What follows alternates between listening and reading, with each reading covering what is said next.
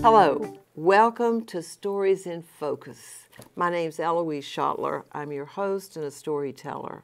But today we've got something really special. Anybody that's been to see this show before knows that means there's a guest here outside the camera.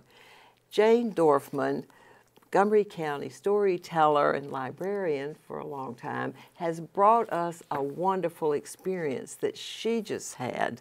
You had an adventure in Central Park, New York City, didn't you? New York City, yeah, not a place I have been very much at all. No, I was lucky enough to be asked to come and tell at the Hans Christian Andersen statue. Tell us what that means. There'll be many people that are watching that don't know what that means. In Central Park, there is this larger-than-life-size statue of Hans Christian Andersen. He has a book on his lap, and there's the swan, the ugly duckling, one of his most famous stories, and also the most autobiographical, sitting there at his feet. And there's been storytelling in that statue for the past 62 years, every Saturday from June to September. And this was the first time I've told there, and I really hope it's not the last. It was just wonderful. What was wonderful about it? You know, it's sort of a thing for storytellers. There's a long history. Lots of people that I knew and know still have told there. It was just really something. The Park Service comes, they set up some chairs. It wasn't a huge audience. It was really, really hot. But that was better than rain, because all up the days, you know, to get there, it would have been 40%, 50%, dropping down to 30%, and then it was perfectly dry. Right. Except if you breathed in the air, it was very humid. So going to Central Park to tell at the statue, Hans Christian Andersen, a figure in storytelling. When did he start writing or publishing his work? I don't know the dates. Back in the 1800s. Yeah. And he has... It's sort of a sad life. He always wanted to be better and more famous. He was in love with various beautiful women. He was a very homely man. He was in love with various beautiful women, dancers, all of whom rejected him. But he wrote these wonderful stories, and you know, the children just loved, and families, and they're just so inventive. And a lot of them are really sad. Now, some of them I would never tell. The poor little match girl. The steadfast tin soldier. Oh, that's a heartbreak. Those are all sad, sad stories with him. But he dies at the end. Yeah. I remember watching The Tin Soldier. There was a small video or movie of it with my oldest grandchild. Juliana was about 2, 3 years old when we saw this. And she just started crying, and she said, "It's so sad, it's so sad, it's so sad." So even young children yeah, but feel it's wonderful she would. As a kids sad need story. That emotion, you know. It's wonderful she was sensitive enough to feel for this little lead soldier melted away. Yeah. Tell me, now, we probably should say something about the fact that even though to people like us, we're in storytelling, are familiar with Hans Christian Andersen, many people don't know who he is. Yeah, they probably know the names of the stories. You know, he's from Denmark. He is incredibly famous there. Disney has co-opted many of his stories, like The Little Mermaid, and sweetened up the ending of that one. But he is known worldwide. In his time, he was as famous as Charles Dickens. And when he would come to a country, it was just people came out to see him and hear him. So he did get that fame he really desired before he died. He has a lot of stories about inanimate objects, like the thimbles and the needle. He has some, not too many with actual children in it, but a lot of animal stories. What's your favorite? Unfortunately, I like The Poor Little Match Girl, which is a very sad story. And I love The Ugly Duckling. Now, at this statue, you don't have to tell his stories. In fact, I don't think very many people do. I didn't tell them, and I wasn't asked to tell them. You know, I did kind of a literary story from Eleanor Farjeon, who is another forgotten writer of fairy tales. I was telling with Laura Sims, who's a wonderful teller from New York. And she's actually the one who runs this now and schedules the tellers. And she told a couple of folk tales, and then generously gave me the bulk of the time, which was really nice. Who funds this? There is a Hans Christian Andersen Center. They do ask for donations, but I think they don't get, you know, they like sort of have a hat out to put money in, and some people did, but they're not going to fund the website and all this. The park must, they sponsor it to a certain extent because they put up chairs, they have the sound system, they have their staff coming to take up and down the chairs and sit and listen, which was kind of nice to see them, these guys sitting there waiting. So it's probably Central Park has some other funding. Yeah, but there is a Hans Christian Andersen Center, Storytelling Center, and they have a website that has a list of all the upcoming tellers and who's told, and different things about, and, of course, places to make donations. Right. The thing that we should mention here at this point is that for her career as a librarian, Jane is a children's librarian. So I was really recently retired. Your business to know these stories and to pick them and to choose for. How do you choose for the audience? For the audience, you need a fairly good repertoire to do that. Like I went with a story that was the one I was going to tell that was advertised, a story I just love called Tom, Cobble, and Uni, which I did tell, but it was frankly a little old for who was sitting there. So then I had to bring up some other stories that would be better for those kids. You know, that it's advertised as children 6 and up. But people see storytelling and they bring their babies in the strollers. And just because they're too young for the advertised age, you can't ignore them. You want them to enjoy it and listen. Yeah. So you have to kind of do it a little bit on the fly and say, oh, well, I have this one if they're young, and yeah, that's the one I brought out. But now, as a librarian, you never knew exactly who was going to be in your audience in the library. In the library, I have a lot more control over the age.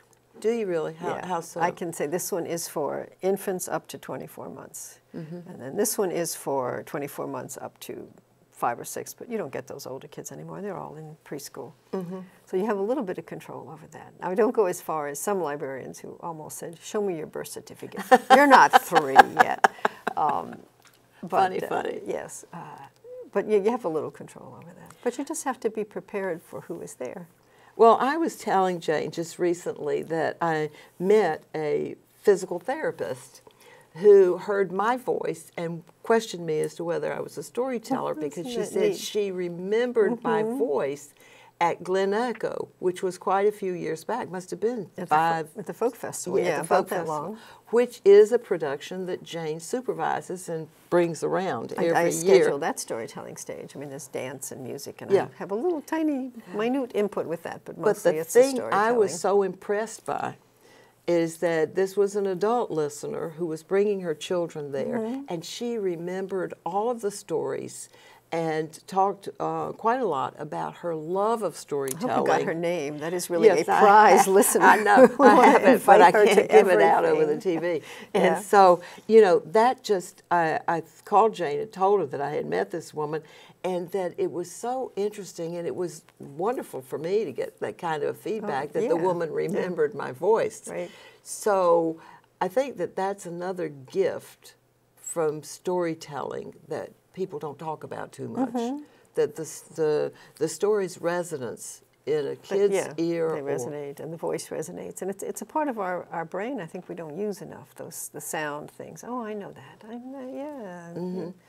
Brings it up like that. It's wonderful when somebody remembers your stories. Yeah. It really is. So how long have you been doing the work out at Glen Echo? Oh, at least 15, 16 years. A long time. And it's a lot of work, too. Yeah, some years more than others. But this last year was pretty calm. People stayed where they belonged. They didn't...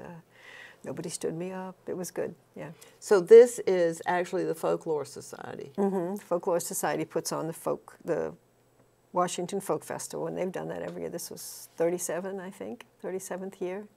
And it's always at Glen Echo. It's the first full weekend after Memorial Day, and about 10,000 people come. Wow. The rain this year, which does cut into the attendance a little bit, but it's a great event. Well, I saw Jane before she went to Central Park, and she was quietly excited, but now you're obviously more excited about it was really having a great been day. there. It was just wonderful. Yeah, you know? yeah. The park is beautiful. I maybe looked at it once from the outside. I've never walked around in it. And it's wonderful. It's this big open green space, and it's used, and everybody is there. I saw the boat pond where Stuart Little had sailed his little sailboat. I mean, that was great. So yeah, it was a nice event. Oh. I didn't get lost. My trains came on time. You know, all my connections were. How did you go? I went up by train, and I stayed with a cousin in Connecticut, and then we went in early. in the morning and came in at Grand Central Station and then went to the park. I just saw a picture of Grand Central this morning. It was one of the news channel cable stations is using it now as an opening, you know, and I hadn't been in that station in a long time. Thank you, Jackie Kennedy. It would have all been torn down. It still is gorgeous. Oh, it's beautiful. Yeah. And it would have been rubble. They wanted to tear it down. Yeah, it was very pretty. And I found, excuse me, New York safe. The people were very friendly. I mean, you know, my cousin goes and talks to everybody, but we got directions from umpteen people, and they all went out of their way to make sure we were going the right direction. So that was very nice. What's the most startling memory from this trip? From that trip, I think just going up to the statue and said, "Here I am. I'm not exactly gonna sit on your lap, Hans, but I'm gonna stand right here and tell these stories." Just like, you know, all these people behind you who have done it before. And it's kind of a little bit of taking a little step onto some historical timeline. Who would be on the list for tellers up there? Let's see. Well, this year we had Jackson Gill, and we would have had Laura Bobrow, but she had a broken hip, and so she didn't get to go. Penina Schramm, who is a famous Jewish storyteller, she's performed here. Just lots and lots of people whose names you know and who you've heard of, you know. It was really, this resurgence was done by Diane Wolkstein, and I had spoken to her years ago at one of the storytelling conferences. Unfortunately, that was her last one. She went to someplace like China and died there. I remember. And they were really young. She was a great force in storytelling, and so I think she sort of revamped this. It had never stopped, but it was when she was doing the scheduling that you started to hear about it again. She's a very dynamic. I did meet her in Nova Scotia, storytelling on women. This was 1999 or something of that nature. And she's a very dominant, very dynamic woman in the group. And she was one of the few, one of the original people who went to collect stories. And when they collected them, well, Haiti was the place she went most. She did it not in dialect, but she used some of their words. She had the pictures of the person who told it to her. She had their name. And so often collectors just kind of grab the story and run. Am I remembering correctly that she is known for a very famous story? Is it The Oranges? The Magic Orange Tree. That's the name of the book, and it's a title story. She also has some really old stories, like way before the Egyptians, about the goddess Inanna.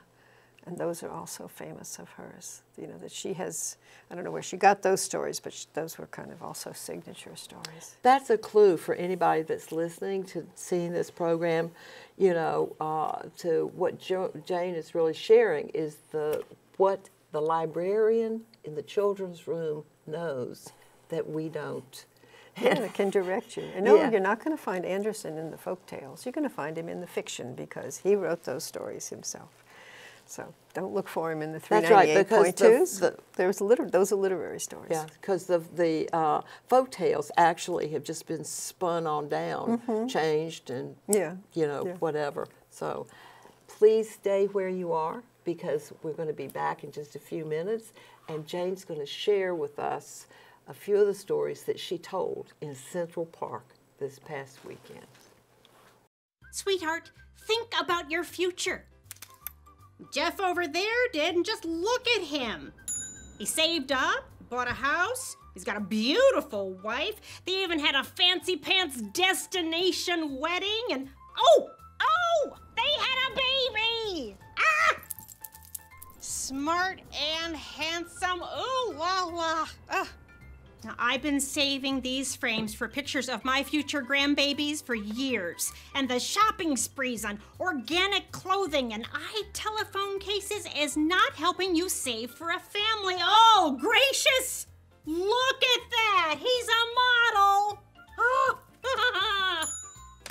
I bet you he's putting all that money right into a 401k or his baby's college fund. And his teeth are so straight. See how good saving can look at feedthepig.org. Feed the pig. Well, today I'm going to tell you two of the stories that I told in Central Park. One of them was too long and also a little old for my audience, and though it's a story I love. But this one is called Joseph the Tailor.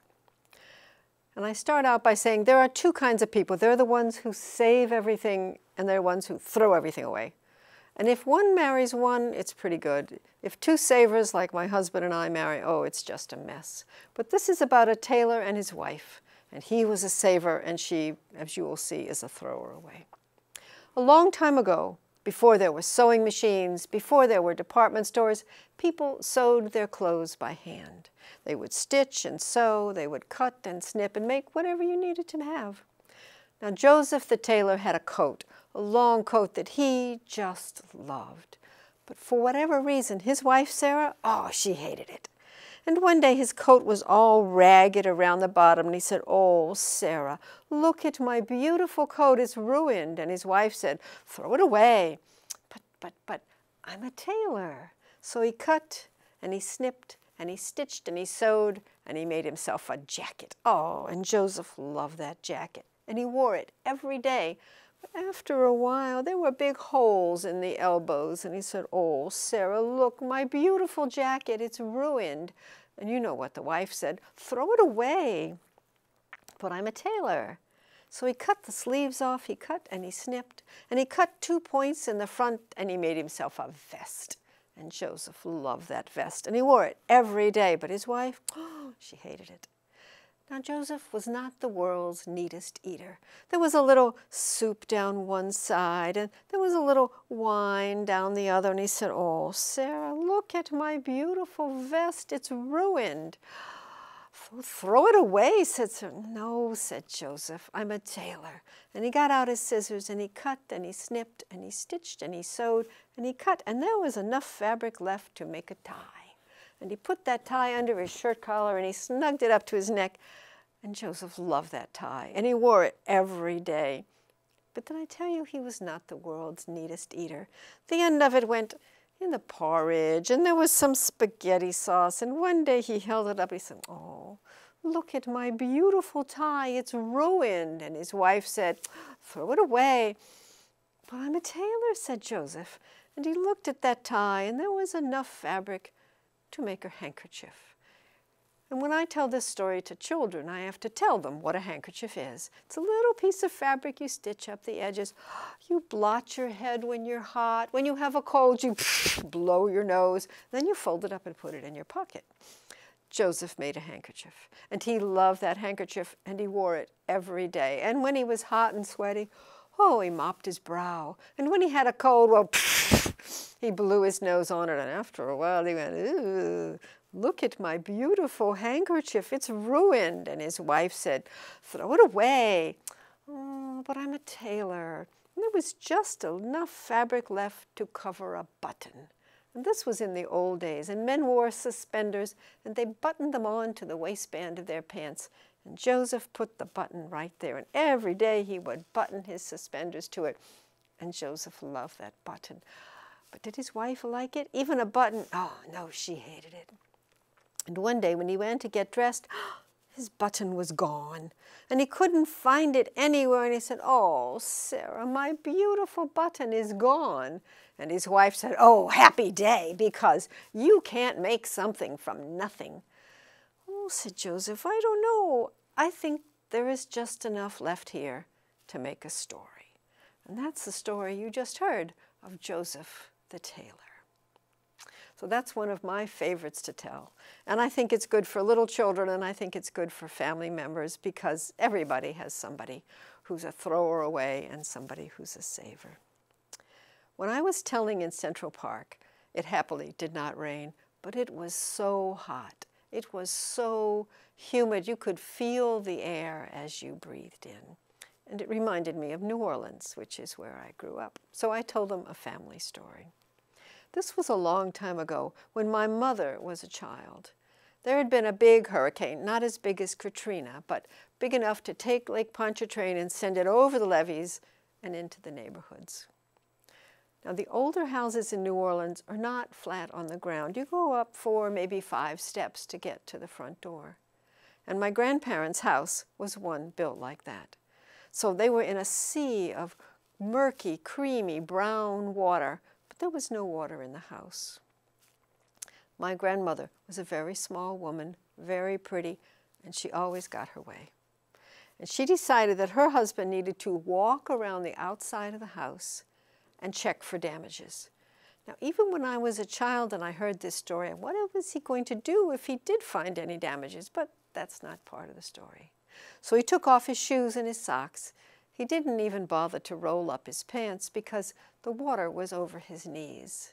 And my mother and her mother watched first from the front door as he went down the steps and into this dark water, out to the sidewalk, around the driveway, all underwater, and they followed him from window to window as to watch his progress. But when he got past the big cypress tree and to the back gate, he just froze, because he could feel that under his 2 bare feet, he had stepped on a snake. And he couldn't see where the head was or the tail was. He was afraid to move. He didn't know what to do. But he noticed that over against the garage, someone had left a shovel standing up. And if he stretched way over, and keeping himself as still as he could just get his hand around that shovel. And he picked up the shovel and he began to chop wildly all around his feet. And slowly, slowly, pieces of the green garden hose floated to the surface of the water. And in my family, that story is called The Time Your Grandfather Killed the 25-Foot Snake. And he got teased about it the rest of his life, but he was always a good sport. And I don't think he'd mind me telling you. Thank you. I'm one unlucky guy. The chance of being involved in a robbery is 1 in 757. The chances of being struck by lightning 1 in 750,000.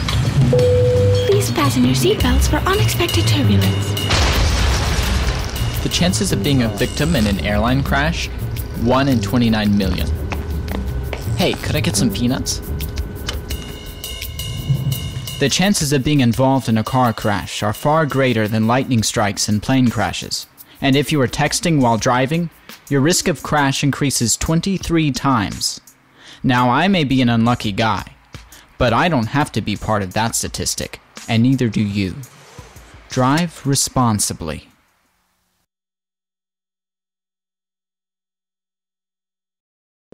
Well, how did you like being in Central Park, New York City, with Jane Dorfman? A big city, yeah. Telling her stories. Oh, yeah, I had such a good time doing that. I had some really good listeners, a few dogs who listened really well. Yeah, right. Some ducks from the pond. Yeah. Oh, is the pond close by? The pond is right, yeah, a few steps. Yeah, there's the boathouse, there's the pond where Stuart Little sailed his little sailboat, and then there's a path, and then beyond that path is this great big bronze statue of Hans Christian Andersen. Wow. Yeah.